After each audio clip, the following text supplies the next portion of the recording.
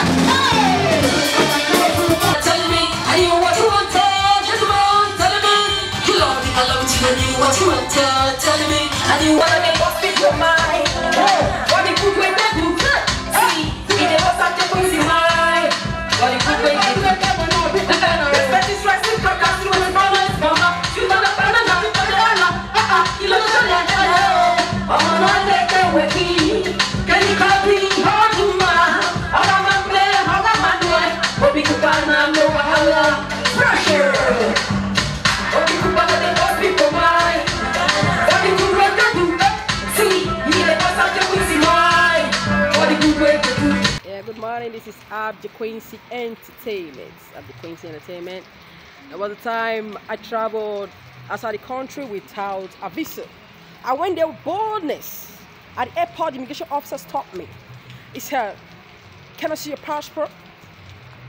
I look at him and say, "Sir, have you ever been opportune to discuss with our king, Obayiwari II of Benin Kingdom?"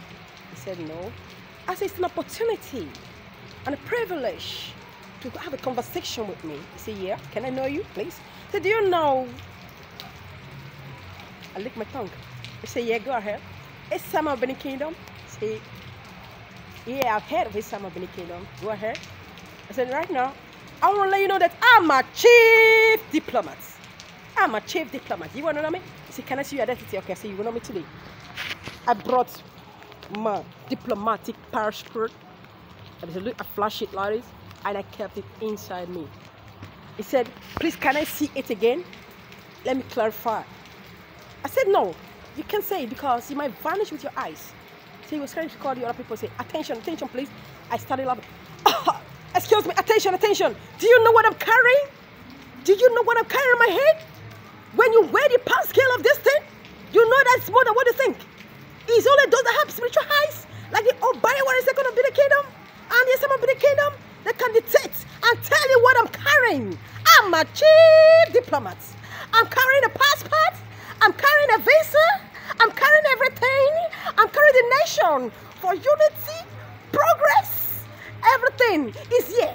That's why I'm a chief diplomat, promoting arts, craft, culture, and tourism. That's